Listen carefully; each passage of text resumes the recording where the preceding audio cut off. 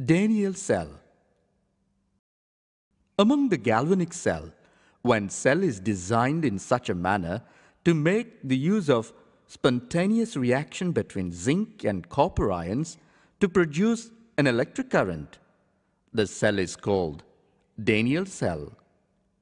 In Daniell cell, the anode is made up of zinc rod dipped in solution of zinc sulfate and cathode is made up of copper rod dipped in copper sulfate solution.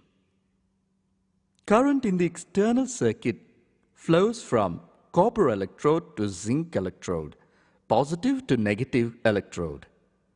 Zinc rod loses its mass while copper rod gains its mass, and the concentration of zinc sulfate solution increases while that of copper sulfate decreases.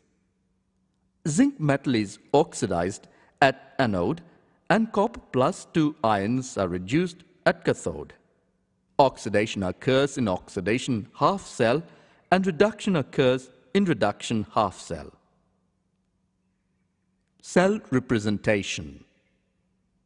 Cell representation contains anodic half on the left-hand side and cathodic half on the right-hand side. Anodic side is represented by writing metal or solid phase first, and then the electrolyte, and cathodic side is represented by writing electrolyte first and then the metal or solid phase. Metal and cation are separated by semicolon or by a vertical line, and the concentration of electrolyte is also written within brackets after the cation. Salt bridge is represented by 2 vertical lines.